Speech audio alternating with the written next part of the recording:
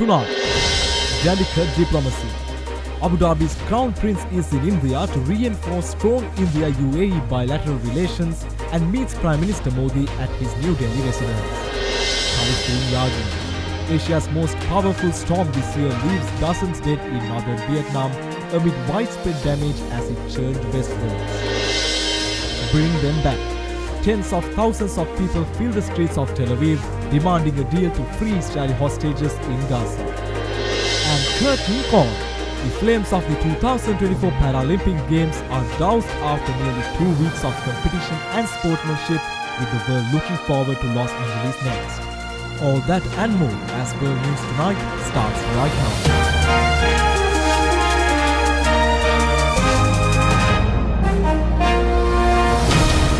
This is Derana, World News Tonight.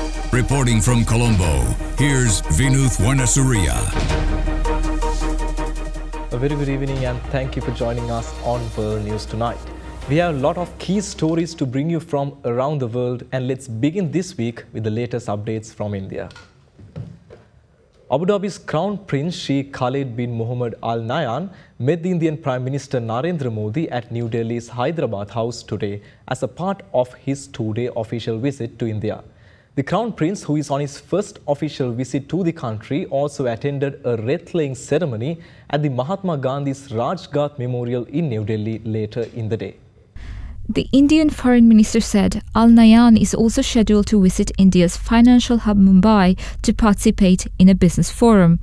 Indian and Emirati officials are expected to review their trade agreements this week amid concerns raised by Indian industry over a sharp increase in imports of precious metals from the United Arab Emirates.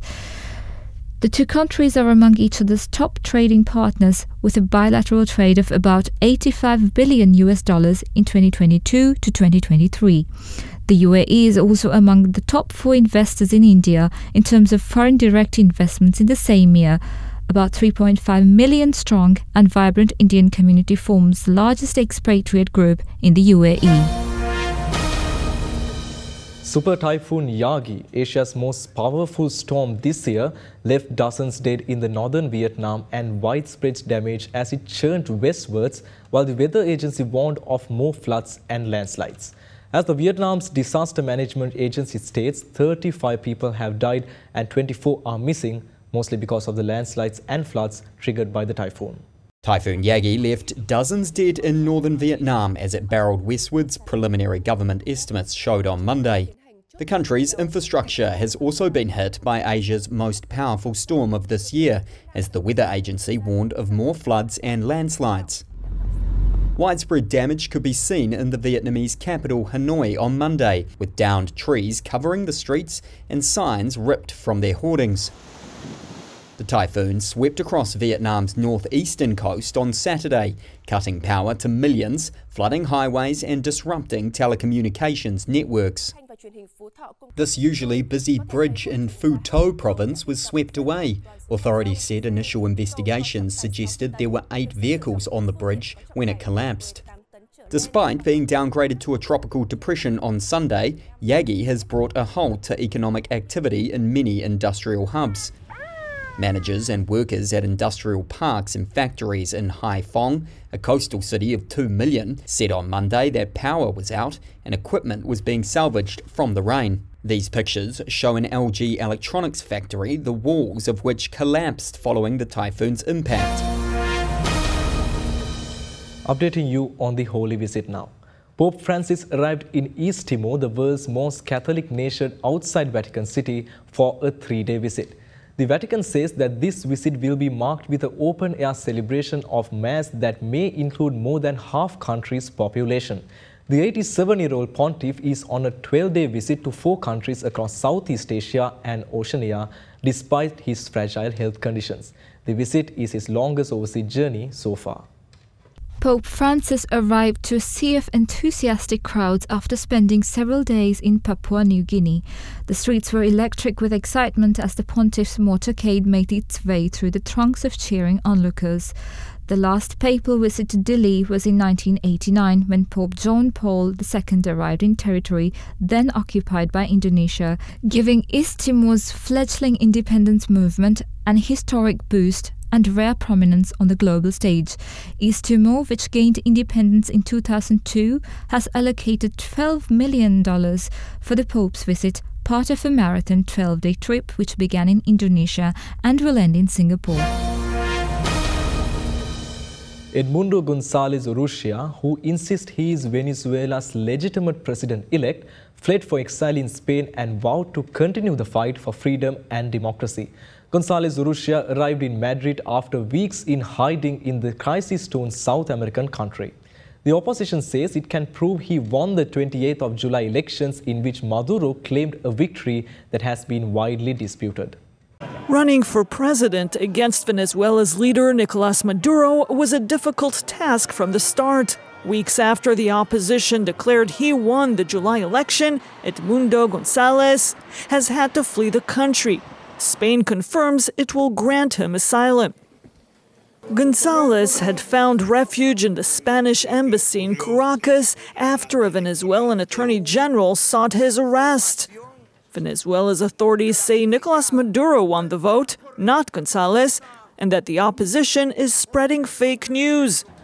UN experts observing the election say that results brought by Caracas lack credibility.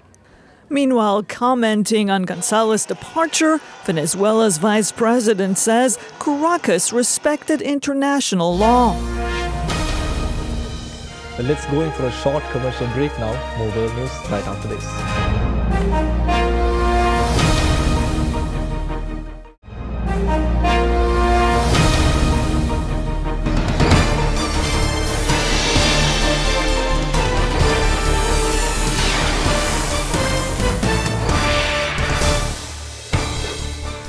On the road to the White House now.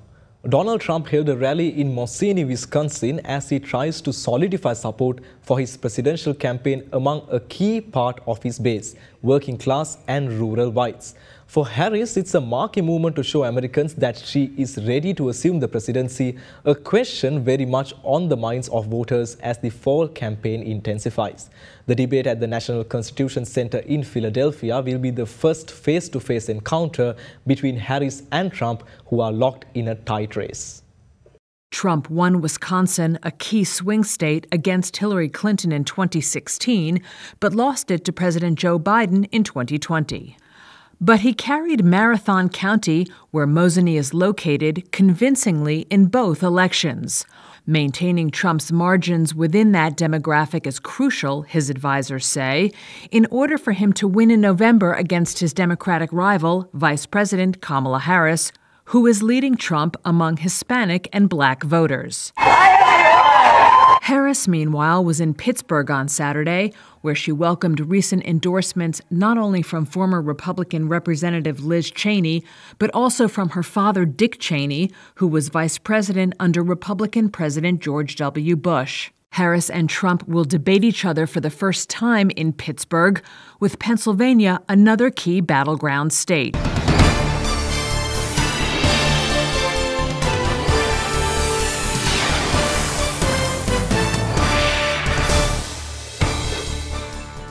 Over in California now. More than 10,000 people are under mandatory evacuation orders due to a fast-spreading, uncontrolled wildfire in Southern California. The so-called line fire grew to over 17,000 acres as multiple departments tried to bring the fire under control. The wildfire, which started last week, spread rapidly overnight, causing California Governor Gavin Newsom to declare a state of emergency. This morning, an explosive California wildfire forcing hundreds of evacuations and creating its own weather system. Oh my God! Making it even harder to fight. Watch as the fire jumps over a major highway, the 330 in San Bernardino County. The line fire growing to over 17,000 acres in just a few hours and 0% contained.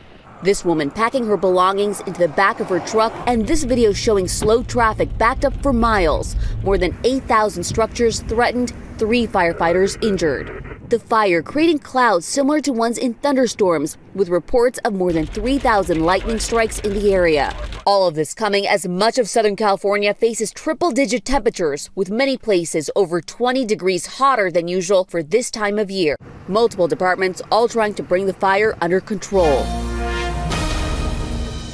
Tens of thousands of people filled the streets of Tel Aviv demanding a deal to free Israeli hostages in the Gaza as the family of an American woman killed in the West Bank demands an investigation.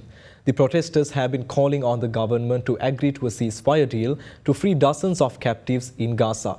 The recovery of 6 captive bodies last week has reignited the anger against Netanyahu, who has insisted on a military solution to the issue. Overnight, a sea of people flooding the streets in Tel Aviv.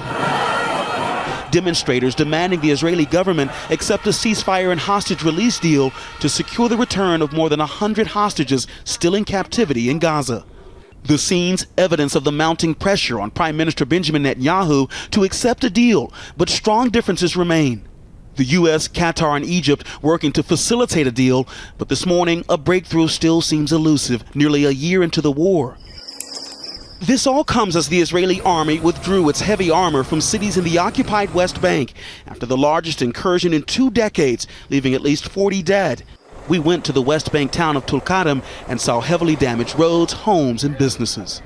And just days ago, American-Turkish activist Ashanur Agi was shot and killed by the IDF while she, peace activists and locals protested the expansion of settlements. The IDF claiming their forces were under threat, saying they fired, quote, toward an instigator of violent activity who'd been throwing rocks at their forces. Despite the IDF claims, Jonathan Pollock said there was no reason for Agi's death, claiming that the University of Washington graduate was targeted. Now the updates on the latest in the conflict in Ukraine. Russia said that its forces had seized control of one more settlement in Donetsk in the past 24 hours, while Ukraine reported on the same day the situation in Pokrov's front line is still grim. In the direction of Kursk, Russian forces thwarted 5 attacks by Ukrainian commanders targeting several settlements. Meanwhile, the General Staff of the Ukrainian Armed Forces reported of 95 battles in the front lines, with the most intense fighting in Kharkov and Pokrovsk directions. The situation in the Pokrovsk direction is still grim, and the commander of the Ukrainian Armed Forces has been taking all necessary measures to repel the Russian offensive and stabilize the situation. The governor of Russia's southern Belgorod region said that Ukrainian forces launched drone attacks targeting a fuel depot in Volokhnousk district, triggering fires. And finally tonight, the 2024 Paris Paralympics ended its 12-day journey with a grand closing ceremony yesterday evening. And 4 years from now, the drama and inspiration will continue in Los Angeles. Olympics flame that has lit the French capital of Paris for 12 days is now extinguished, marking the end of the 2024 Paris Paralympic Games. The event, filled with inspiration, drama, and celebration, came to an end with the closing ceremony taking place at Stade de France in Saint-Denis on Sunday. Including a refugee team, a total of 4,567 para-athletes from 169 National Paralympic Committee member countries competed, with 549 gold medals up for grabs in 22 events. China finished with the most gold medals with 94, followed by the UK at 49 and the United States at 36. With the curtain now drawing on Paris, para-athletes around the world will continue their pursuit of going up against all odds and bringing more inspiration and joy to the Paralympics in Los Angeles 4 years from now. Well, that is all we have for you tonight on World News. Tune in again tomorrow for more key updates from across the globe. Well, stay tuned as Nadi Balasuriya will join you next with the Nightly Business Report. Thank you for watching. Have a good night.